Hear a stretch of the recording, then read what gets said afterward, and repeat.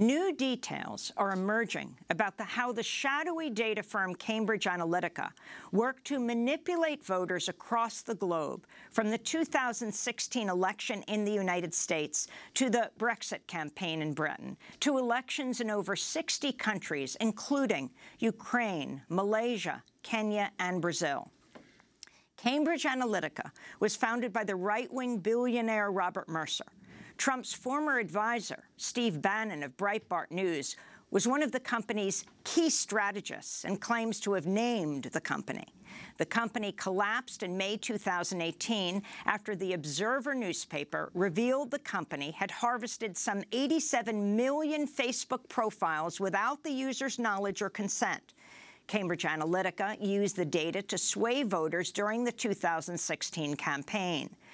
A new trove of internal Cambridge Analytica documents and emails are being posted on Twitter, detailing the company's operations across the globe, including its work with President Trump's former national security advisor, John Bolton. The documents come from Cambridge Analytica whistleblower Brittany Kaiser, who worked at the firm for 3.5 years before leaving in 2018. Kaiser is featured prominently in the Netflix documentary The Great Hack, which has been shortlisted for an Oscar. There were red flags here and there, especially when I would call our lawyers, who were actually Giuliani's firm at the time, in order to ask for advice on what I could and could not do with certain data projects. And I always got told, hey, you're creating too many invoices.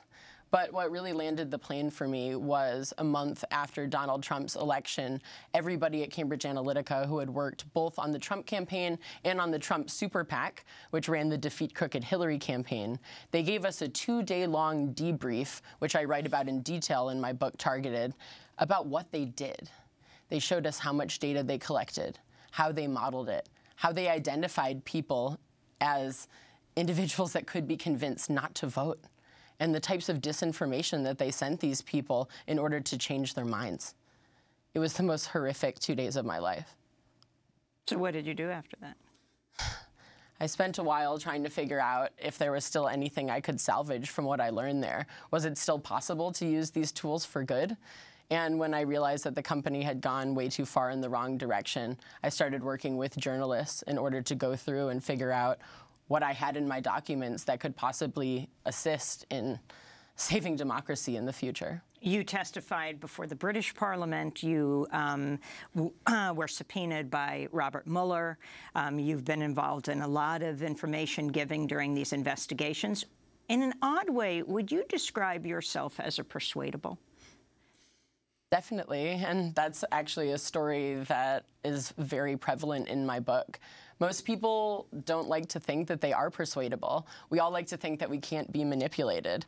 But trust me, we're not as digitally literate as we like to think that we are.